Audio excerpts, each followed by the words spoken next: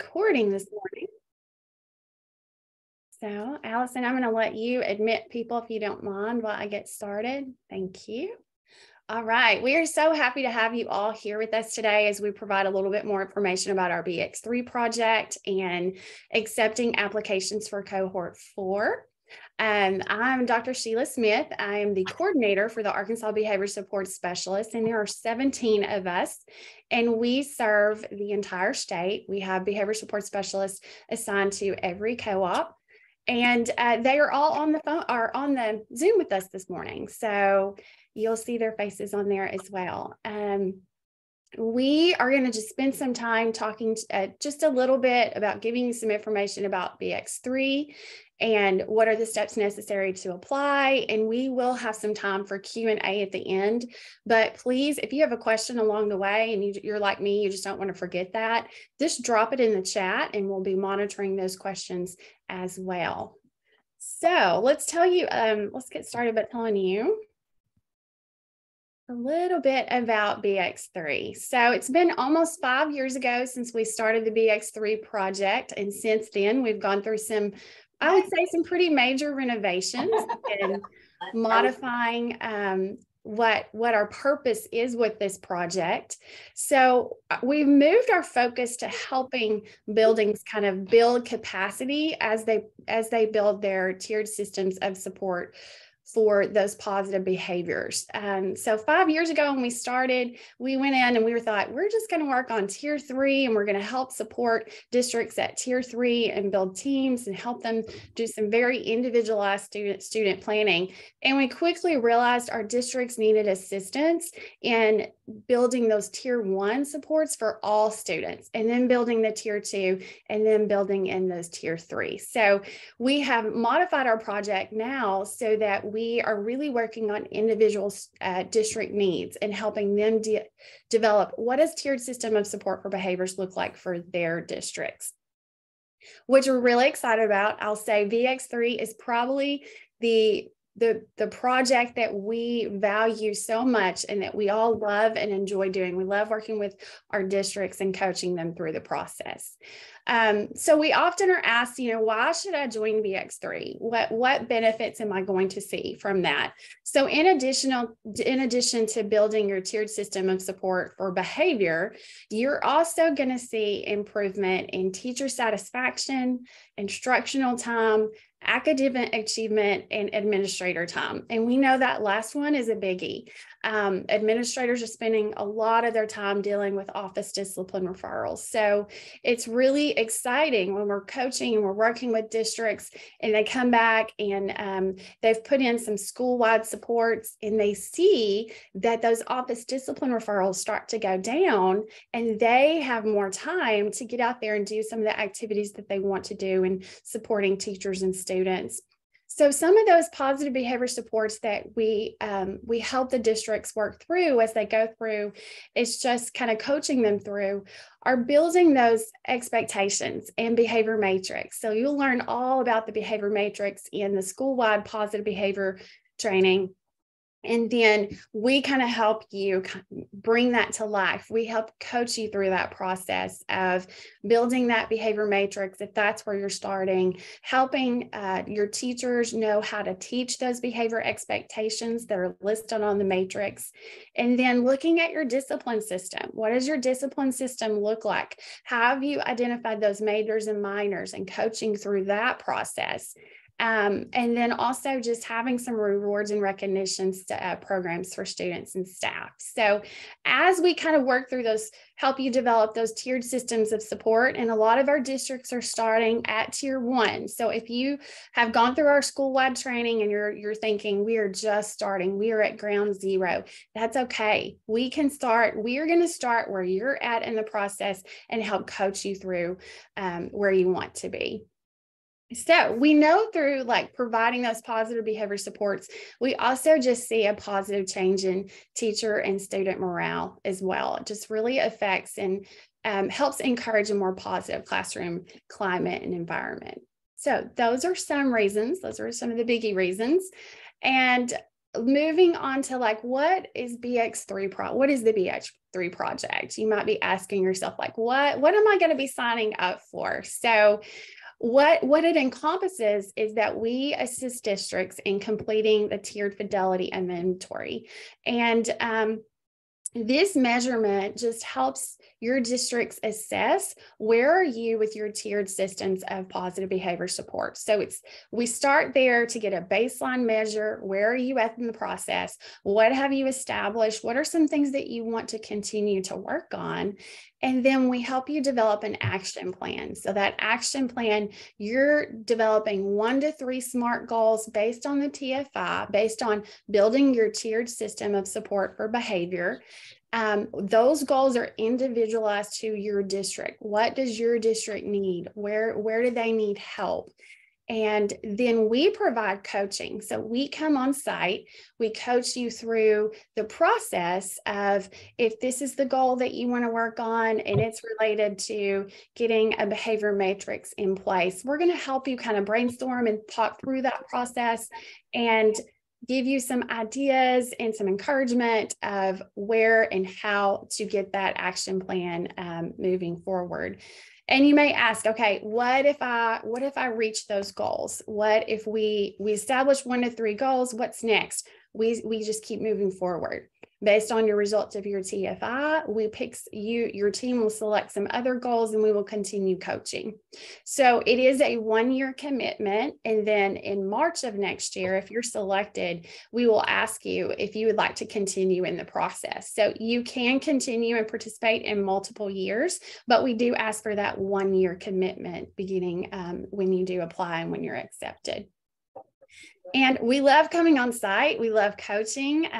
Nikita Reno and I were at Pottsville Junior High on Friday, and we got to actually see it in action with their teacher and student rewards and recognition systems. We saw the teachers receive, their names were called out from tickets, and they came up to the office and were so excited about what they were going to get to choose from the board of rewards, and then the students as well. So it's just really encouraging for us too to see your district grow and improve in the area of positive behavior supports.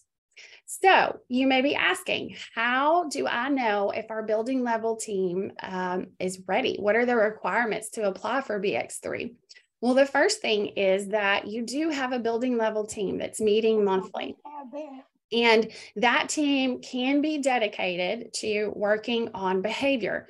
We want this to be a very easy process for you. So if you have teams that are already meeting, you have leadership teams, you have different teams that are meeting already, just think about, how can I use that team to, how can I incorporate behavior into that already existing team? It may be that you want to form a whole entirely new team, and that's okay too. We just need you to have a building level team that is meeting monthly. We're asked, well, how many people should be on that team? Ideally, 4 or 5 is a really good number. If you get too big, 8 or 10, yes, we will work with your team. But as your team gets larger, you guys know the dynamics just get a little bit harder to manage. So 4 to 5 is ideal, but we don't really put a limit on that. I would say any less than 4, it's really difficult. So I would try to aim toward 4 to 5. The second requirement, all team members must attend at least day 1 of the school-wide positive behavior support training that's offered by the Arkansas Behavior Support Specialist. So we want all of your team members to attend that, so everyone's on the same page. We're all speaking a common language. And we are giving you a little bit of grace. So if you've not attended that training yet, we just want you to attend day 1 prior to September 1st. It is a 2-day training, and it is we say training, but really it's a time for your team to come together and learn about those tier one supports, the supports for all students. And we incorporate a lot of work time. So you have a lot of time to discuss and work through the concepts that we're presenting in the training. And if you haven't attended that training, you don't know where to sign up, we will help you. So you can reach out to your your Educational Service Cooperative's behavior support specialist, and they will help you get in contact with one of those trainings. You can also find that list of trainings on our website, which is www.arbss.org. And we'll talk more about our website in just a little bit too. So both day 1 and day 2 must be attended by all team members. We've just found that that is just a crucial component to having successful teams. But you must attend day 1 prior to September 1st before we get kicked off with BX3. The third component is that we would like to have a signed letter of understanding that's submitted with your application. And that outlines the responsibilities of the behavior support specialist, what you can expect from our roles and responsibilities, as well as what we expect from the behavior team, their roles and responsibilities. And that must be signed by an administrator, the superintendent, and whoever the team leader is for the behavior team. And that administrator and the behavior team leader may be the same person. And when we are talking about team members, your behavior team should include at least one administrator. That could be a principal or assistant principal. Either one is fine, but it is crucial to have an administrator as part of that behavior team. Okay, so if your building level team is accepted into the BX3 project, then these are just kind of outlining some of the expectations that we will have. Those team members will attend a one-day regional kickoff meeting, and those will likely be at an educational service cooperative. But once we have all of our teams that are selected, we will choose a common area. So somewhere it's convenient for the districts to come to have that regional kickoff. And that regional kickoff is just, we're going to spend some time getting to know the teams, gearing them up for the school year. And then we're also going to walk the teams through the completion of the tiered fidelity inventory to assess where we are currently with positive behavior supports. And then we will help the team develop, again, we're going to help them develop those SMART goals that are based off the TFI and create that individualized action plan. And that's one of the things we love about BX3 project is it's individualized to your district. We are looking at what your district needs are. We're not trying to put you into a box where you're just going to go through prescribed trainings. We're going to look and see where are you at and what are your needs. Now, based on some of those TFI goals, you may determine that you do need some additional training, or your district, your building, needs additional training. And we've had districts who've worked on some behavior, their SMART goals, and they've realized we want our whole staff trained on this. We want our whole staff trained on how to use the student intervention matching form. And we've gone in and provided that training for the district. Or we want all of our staff trained on classroom behavior management. And we've gone in and provided that on a PD day. So part of your goals may include professional development opportunities. And if that is the case, then we will help provide those training opportunities. But our primary goal is to come in and just coach your district where you're at right now and how to move you forward. And so part of that commitment is meeting with BX3 coaches approximately 6 times throughout the course of the school year. So we'll do our kickoff in September, and then in October, we'll start those coaching sessions where we come to your building and we spend some time with your behavior team, helping them develop and reach those goals. Those coaching sessions typically last 2 to 3 hours. So that's something to be prepared for, is that you need to be able to step away and dedicate some time, about 2 to 3 hours for this coaching session. And we also, one of the things we found that's been most successful with our teams that we have right now is that they just dedicate that whole day to their behavior team. So we may come in and do a coaching session that morning from like 8:30 to 11:30, 8:30 to 10:30, and they spend the rest of the day working with as together as a team, working on continuing that conversation, continuing to talk about how are they going to meet those SMART goals, what are the steps in our action plan to do that. So that's just kind of a tip that we've learned that our teams have been really successful with. And then we also would like those teams to hold independent monthly behavior meetings between coaching sessions. So our goal is to help you develop those processes, those procedures that you need in place to run your behavior system. When we're not there to help you run that. We're here to help you coach that system. So we want to make sure that you have the system in place that will sustain your behavior team and your tiered system of support for behavior. So that's kind of what the expectations are, and is kind of an overall explanation of what some of those expectations are. And again, it's a one-year commitment, but teams do have the option to continue the following year if they're making progress. And I can say right now that so far of those that we have a deadline, but so far several of our teams majority of our teams have decided to continue another year because they're making some great progress. It's very exciting. So looking at a timeline of when does this all need to happen? How does this going along? Well, the commissioner's memo was released last Monday, and we wanted to give you a few weeks to complete that application, learn more about BX3, ask your questions, get your signed letter of understanding. So applications will be due by April 14th at 4:30. So close of business day on April 14th. Those applications are due. It is a short Google form to complete. And we also make sure that you're submitting and attaching your letter of understanding with that, because that is part of your application.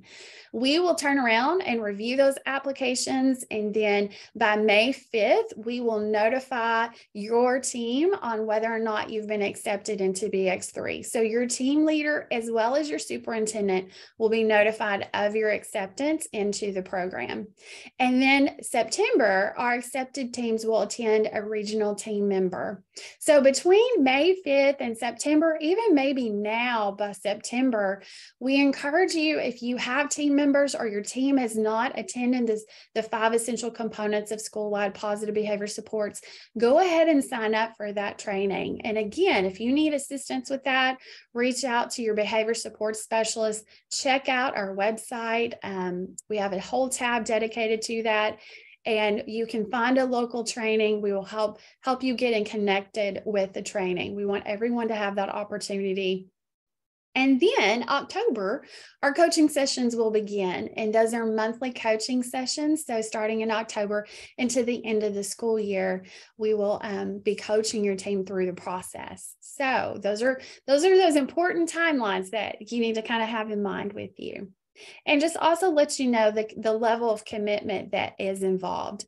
We've had questions before. All of the services provided by the BX3 are free of charge. So there is not any cost for your district to participate in this beyond the cost that you may have if you need classes covered. So any type of substitute or anything like that, as well as travel to the regional meeting that one time in September.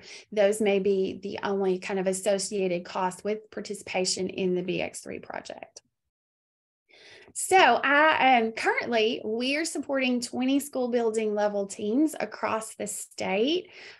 We have teams in all areas of the state. So they're making so much progress. We love seeing the progress that they've made. And I've asked Allison Mears, one of our BX3, she's a fabulous BX3 coach. Her teams are amazing. I've asked her just to kind of share some of the experiences that those BX3 teams have had this year and some of the progress that they've made. Thanks, Sheila. So I have had the privilege of coaching 5 BX3 schools this year in Southwest Arkansas. And I will say that they started on very different ends of the spectrum. So we had some that were at 60% on their TFI, which is almost meeting proficiency in Tier 1. And then we had some that started at 20% on the TFI. And they were like, Allison, we don't have anything. And the beauty of this is it doesn't matter where you are. We're going to come in, we're going to assess your building with you, and then we're going to pick goals. Or really, the team is going to pick goals, and we're just there to support and help coach through it. And so we have had several that have gone up 20 to 30 points on the TFI, several that have met proficiency now in Tier 1, and we are already moving into Tier 2. We have seen little schools, big schools. We have seen everybody had success with this.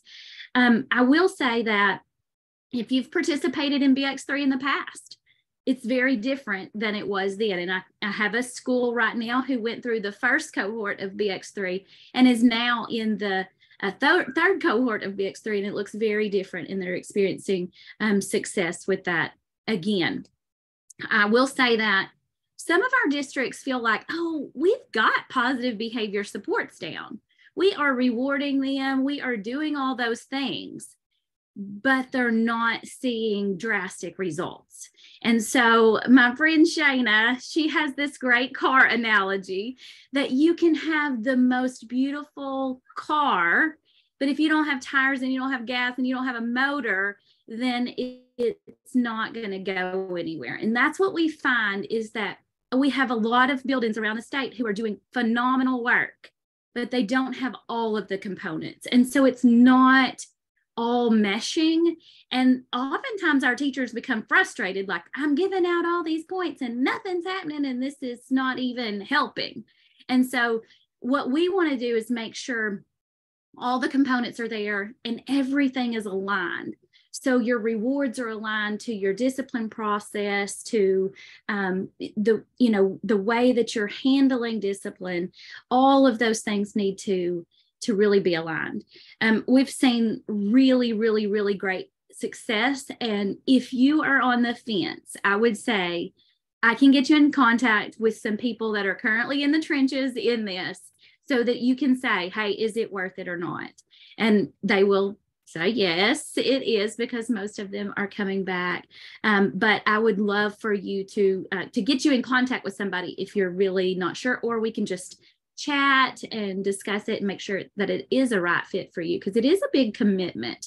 I would say the biggest takeaway that my buildings would say, the biggest success would be having protected time to work on this.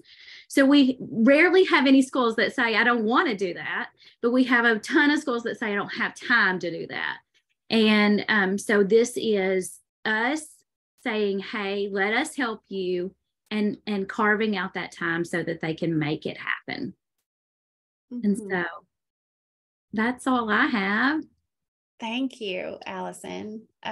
It's been great. And if you follow our social media, Facebook page, Instagram, you'll see those teams. We highlight those teams and the progress that they make. And they've been so excited about the progress that they've made. And the main reason being excited about the progress is they're seeing changes. They're seeing results. They're seeing those office discipline referrals decrease. They're seeing the morale of their teachers and their students increase. They're seeing more positive behaviors on their campus, more recognition for those positive behaviors.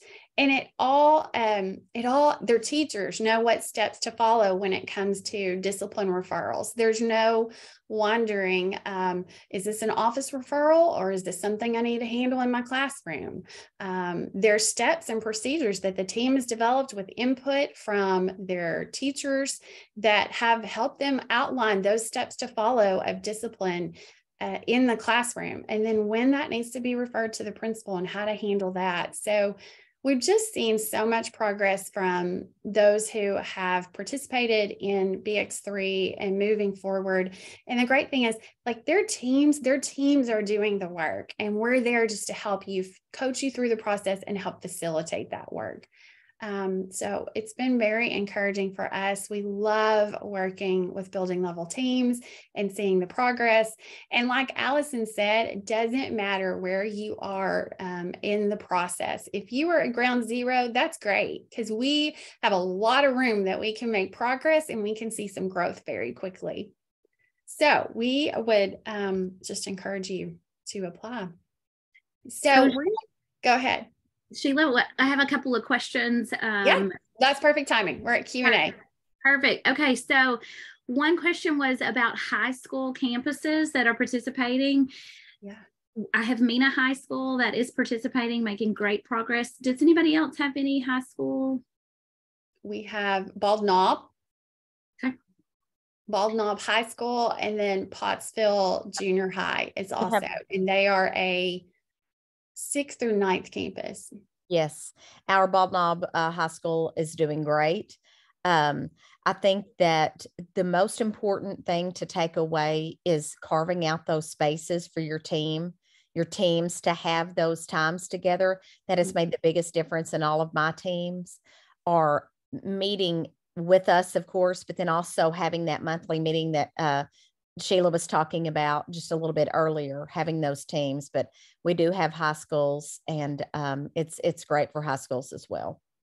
And we realize there is a vast difference between the way positive behavior supports run in elementary versus how it runs in middle school, junior high, and high school. And so that's where the individualization comes in of, yes, we do want behavior expectations and we do want rewards and recognition programs, but that needs to look a little bit different at high school versus elementary. The beauty of it is if you start at elementary and you continue that through middle school, junior high, high school, then you're just setting your students up for success.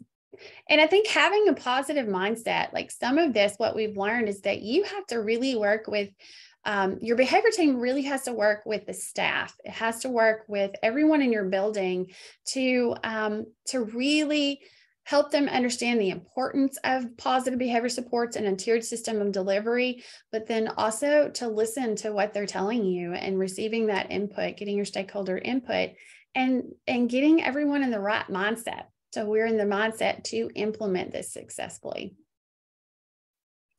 All right, so what's next? Then another question is, do the team members need to attend school-wide positive behavior support first meeting together? Or if someone cannot go to the meeting on a certain day, could they attend one at a later date prior to September 1st? Okay, that is a great question. And we encourage your team to attend all together because you are doing a lot of work related to all of the concepts that we present. And so we present and we talk about a behavior matrix, and then we give your team some time to really talk about what does that look like for our school district? What do we need to do to get that input? How is this going to work? And so if all your team members are there, it just makes the conversation just more rich. However, if we will be willing to work with a team, it's going to be on a case-by-case basis. So if you do have a team member that's unable to attend the whole training with the team, or you'd like to onboard a new team member, that person is still going to be required to come to school-wide, but we may be able to talk about how we can make that happen. Okay, also another question, do the teams for the district need to be separated for buildings? Or would that be different teams? So BX3, in the past, if you're familiar with it, when we started with cohorts 1 and 2, it was a district level initiative. And we learned that each building within a district is individual. It's different. It has different needs. We definitely promote consistency among the district, but we also realize that districts have individual and unique needs. So it is BX3 now with our cohort 3 and upcoming cohort 4 is really focused on building level teams. So if you're in a district and you want several buildings to participate, then put in an application for each of those buildings. And we do have that. We have several districts who have different, buildings level teams. Allison, you have several, right? Mena has 3 different teams currently going through right now. Mm-hmm. And the beauty is I can say, hey, this is what so-and-so are doing, so that we can see some consistency throughout the buildings. Mm-hmm. Matt has a question. He says, I know this is a free program, but what did you say the district would be responsible for? Okay, great. Let's revisit that. So in terms of cost, we do not charge you for BX3. Our services are completely free. And even if you decide BX3 is not the right fit for you, but you would like to attend school-wide positive behavior support training, all of our professional developments are free of charge. All of our resources are free of charge. We are federally grant funded, and that's a service that we provide. When you're looking at costs, we don't want you to think there's not any cost associated. So if you have teachers on your building level teams, then when your teachers are participating in BX3 coaching and you may have to have a substitute cover their class, that would be a fee that you would incur, on your behalf, the building's behalf. That you would have to cover, as well as your regional meeting. We can't give you a location for those regional meetings yet because it's going to depend on geographically where those teams are that we accept. But once those regional meetings are determined, you may have to travel, to that regional meeting in September. So mileage and meals that are associated with that one day of travel would be a cost to consider as well. And then Sheila, I was going to say, sometimes if your district chooses to adopt a reward program, such as Live School or whatever that may be, there may be a cost associated with that in the future, but nothing that we are going to charge you for. Absolutely. When you start to talk about your rewards and recognition systems, there may be some fees associated with that. We have been very creative in helping districts come up with some ways to work around those and to really reach out and use their community resources when they're looking at their rewards and recognitions programs. That's all the questions that are in the chat. Anyone is welcome to drop more questions in the chat, unmute, ask them. Allison, could I just reference back the first question about all the team members need to attend? If that date in their area does not work out, on our website, it does have other co-ops that might be close to their surrounding area that they could attend it together. Absolutely. Absolutely. Yes. We will work with you in any capacity, any way that we can to help ensure that you attend a training. Okay. Other questions that you guys may have or other input from any of the other BSS? I'm going to give them an opportunity as well. Okay, one more just came in. How can we be notified of professional development opportunities? Great question. Great question. And that's a great transition because I'm going to head on over to our website. And so you can find us at arbss.org. And you can see our website is it's updated with all of our professional learning opportunities. So if you click on the professional learning, you'll see in-person learning. And then those will just link you to all of the trainings that we offer, course descriptions, and then we have a calendar, and we have this great little tool over here that will help you filter through training titles. If there's a specific training that you're looking for, or if you want to find something that's in your educational service cooperative location, then you can click on that tab and it will help you filter through that way. So just multiple ways that you kind of filter through to find those trainings. And also we have a tab specifically for the 5 essential components of school-wide positive behavior supports. And I know one of the questions we received in the past is, what if we've already attended some trainings? What if we've gone through, some of the other trainings that are offered throughout the state? That's phenomenal. We love that you're accessing all of your resources. We also would like for you to attend the 5 essential components of school-wide positive behavior supports, because that is the foundation of the work. It is that you're going to do to build those positive behavior supports, those tiered systems of supports. And it's based on the tiered fidelity inventory. So this is the starting place for all of the work that you will do in BX3. But I do encourage you, if you decide, we're just not quite ready for the commitment that's involved with BX3, I encourage all of your teams to attend the 5 essential components of school-wide positive behavior supports, because it's just going to help you have that foundation, and you can start to do some of the work yourself. So as you scroll down on this tab, You'll see a short little introduction video of the importance of positive behavior supports, as well as our training goals. If you want to find out more about the tiered fidelity and inventory, it's a document through the Positive Behavioral Intervention and Support, so the PBIS. Then you can click on there, you can download it and take a look at how it's divided into the 3 sections. And when we talk about tier 1, those are those universal supports for all students. All your students should be receiving tier 1 supports. And then tier 2 is going to be your targeted supports. That's like 10 to 15% of your students. And then tier 3, that's the top of the pyramid. You should have about 5% of your students that need those intensive individualized intervention efforts. So great tool there that we base the work on.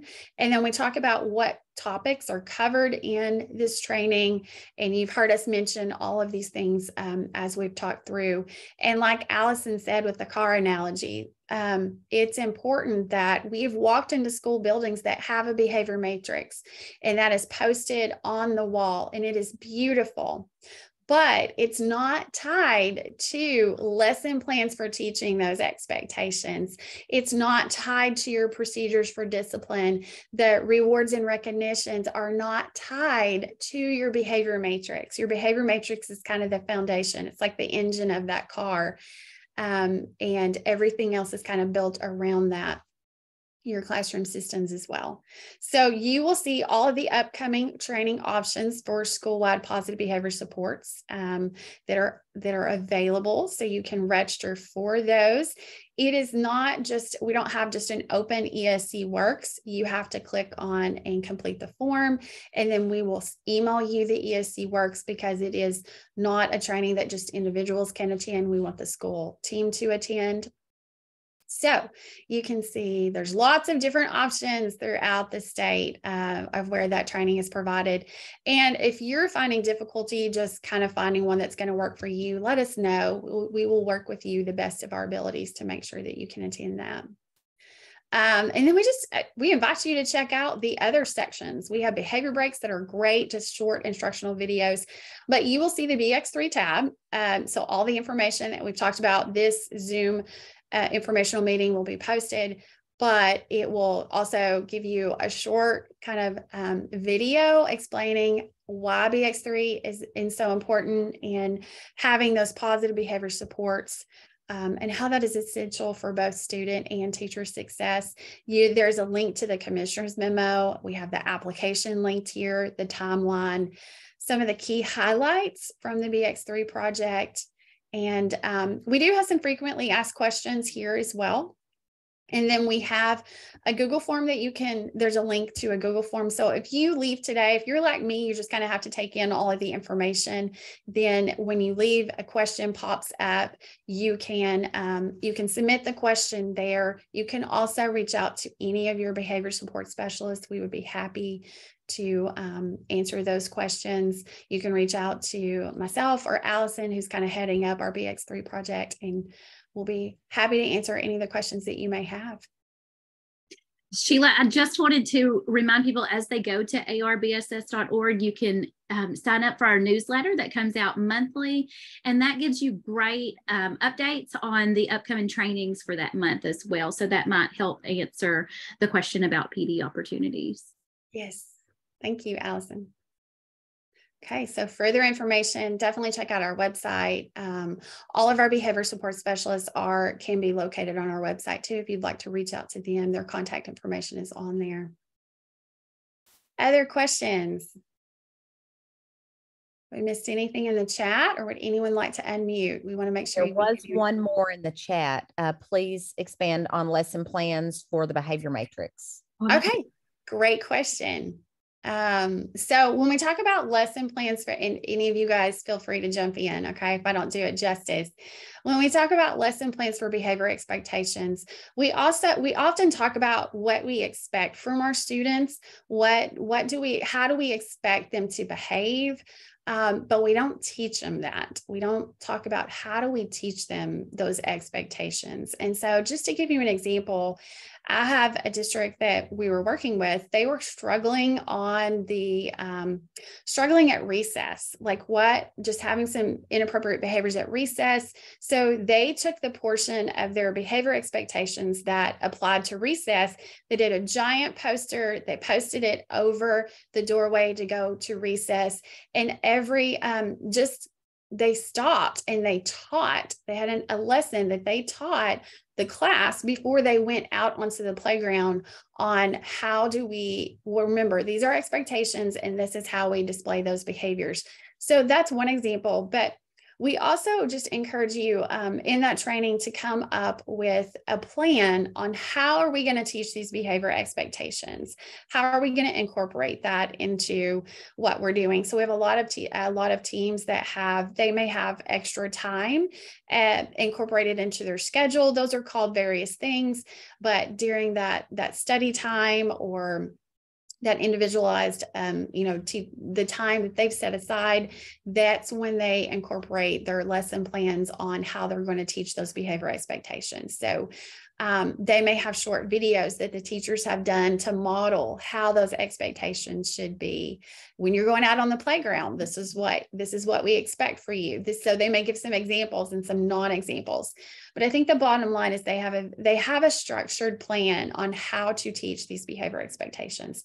And I know some of our districts have done some really, really extensive and some cool things related to that. So if anyone else would like to share more on that, any of the BSS, please hop on. I have a question, Sheila, about that. Would the behavior team be expected to implement those lesson plans, or will each teacher be responsible for providing those lesson plans to their students? Yes, that is a fantastic question. And I'm so glad you asked that. So the behavior team is going to be responsible for talking through all of these things, that those 5 components that we talk about, but they're not necessarily going to be the ones responsible for the work. You have to use your resources. So we have had districts be very creative in this. I know one district, they use their specialty teachers, and their specialty teachers come up with some of the lesson plans, and they provide those to the teachers, and the teachers implement those lesson plans. And we're not talking about like extensive, like your academic lesson plans. We're talking about very short, brief lessons on how to teach those behavior expectations. Others have taken their grade level meetings and they've split it up. So they split the work up among their grade level meetings, and they've come up with really short ways to teach those behavior expectations. I know Lindsay and Jennifer, you guys are working with a district that have a really cool system on how they teach those. If you'd like to elaborate, I don't want to put you guys on the spot. Yeah, so we're working with a district and a few of the schools at the beginning of the year, and then right after Christmas break. They actually rotate the students through all of the areas in the school where those behavior expectations, the different locations for those behavior expectations. So they would rotate through the cafeteria, bathroom, classroom, outside recess time, any of those locations through the school. And they have one person that teaches the skill, and the students all rotate through. So they're hearing the same thing. The teachers are all hearing the same thing, but they actually have like an agenda, a whole spreadsheet that says what team, who's teaching, and then where the students are going, where they're going to be. And they program that through their first week of school. And then when they come back from spring break. So that's one of the ways that one of the districts is kind of teaches and makes sure that their students rehear it, especially after a long break, such as Christmas. Mm-hmm. It's really, really cool the way that they've done that. One of the things we realize is every district is individualized. So we want you to do what works for your building, what's going to work in our building, what's going to be successful. And the beauty of it is we help you come up with some of those examples. We help coach you in coming up with some of the ideas that how's this going to work for my building? Sheila, just to expound on that, I have a district or several districts or buildings that are doing announcement schedules. So what is going to be on the announcement this week about our behavior expectations? So Monday might be P for positivity, and Tuesday might be A, if your acronym is PAUSE, whatever. But they're using an announcement schedule so that nobody has to think off the cuff, what is today? What should we be talking about? It is already written down so that goes on the announcements, or if you have a video department that makes your announcements, they know what to focus on that day. So,